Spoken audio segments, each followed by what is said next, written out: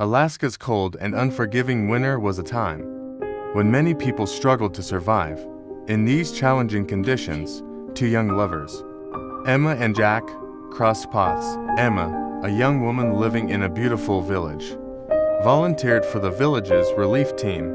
Jack, on the other hand, was a brave hunter battling the wilderness of Alaska.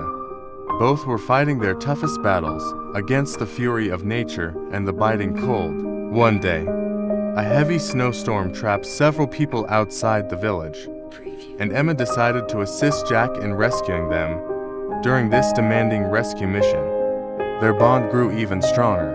Amidst the snowstorm, Emma and Jack discovered their love for each other. However, in the shadow of war and nature's cruelty, the odds of their love surviving were slim.